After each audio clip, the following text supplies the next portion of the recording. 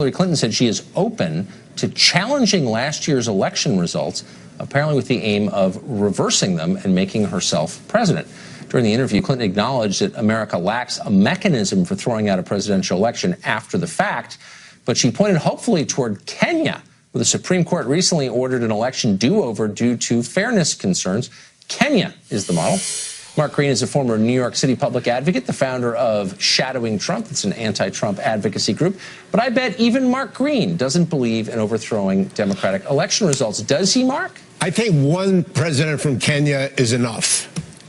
I didn't see. It shows you how pure of heart I am. I didn't even think of that joke. But okay. But look, I mean, come on. I don't think Kenya is a deeply corrupt, beautiful place, nice people, but very corrupt. So it's kind of weird to point to Kenya. But why even bring, look, I know she's mad. I know she thinks the Russians and Comey did it, whatever. But to even suggest that in an interview, that's not good for our democracy, is it? By the way, I am reading Hillary's book, What Happened. I assume, have you read it yet? I actually had, someone sent it to me. It's on my kitchen counter. Okay, the answer is no. Look, Hillary Clinton is at least two things. One, a very smart lawyer.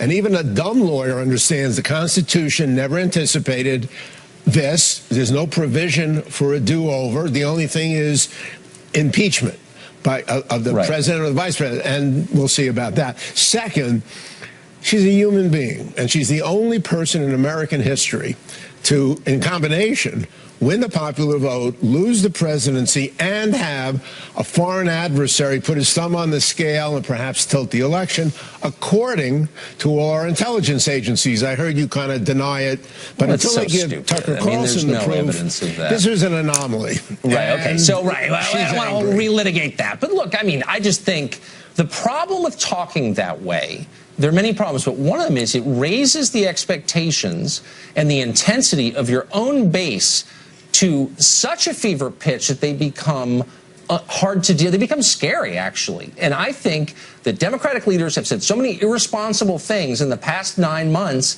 that the Democratic base is totally out of control. And I'll give you one piece of tape that will convince even you, Mark Green. This is Nancy Pelosi in a group full of so-called dreamers explaining how she's on their side. Look how they respond to her. Yes, I am. You do not.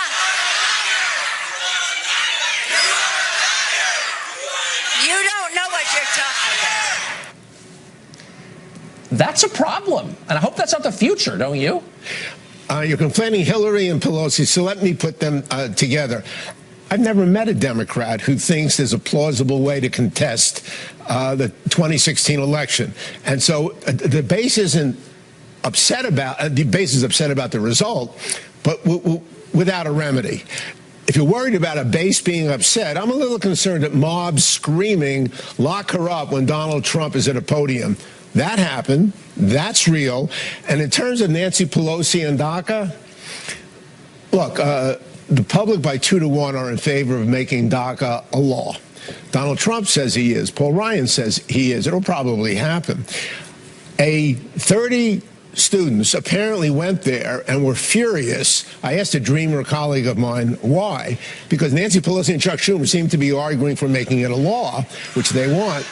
And he said, look, they're furious and scared about being sent back to a country they've never been in.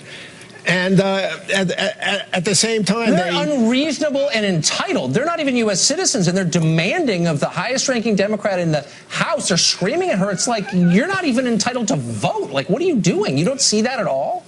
Wait a second.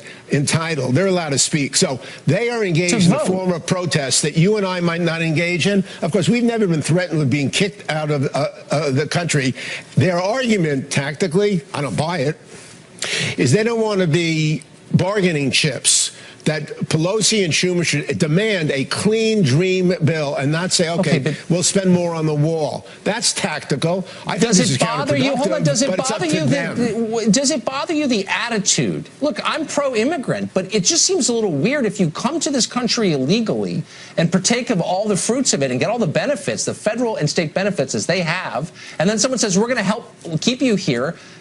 You'd be grateful. You'd say, thank you, America. I never hear that. Why is that? And shouldn't we be hearing that? So America, based on the GOP, a majority of the GOP base, wants to kick them out. So when you say they came here illegally, of course, you and I know, maybe your audience does, they came here as infants. Of course, they didn't have a choice, which is what makes them sympathetic. Tucker, you may want there to be chaos on the left. I have to tell you, the numbers don't bear that out. Donald Trump is still at the lowest level of any president of this.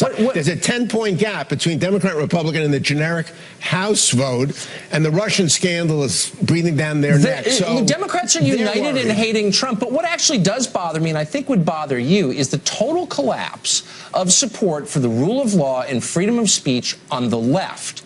There are poll after poll after poll showing that a huge percentage of people on the left don't believe that you have an unfettered right to say what you think. That doesn't bother you? First, that's not true. I saw the poll in the New York Post. It is true. No, I saw the poll in the New York Post. A fifth of Republican students and Democratic students in that poll said violence was acceptable to shut up That's exactly right. That's exactly right. That's terrible. I'm from the Bill Maher ACLU school.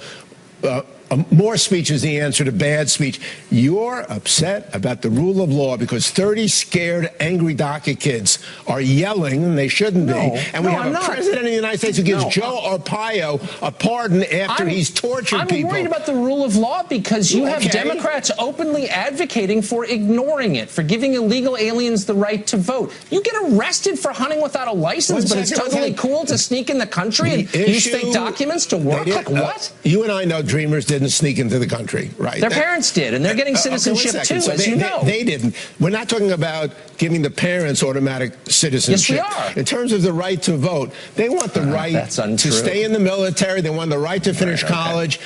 Don't you agree? I mean, Donald Trump and Paul Ryan agree with that. There are less than 1,000 in the military out of 800,000. I mean, this numbers are just... Anyway, we're out of time. I'm being told we got to go to break. Mark Green, thanks for joining us. Tucker.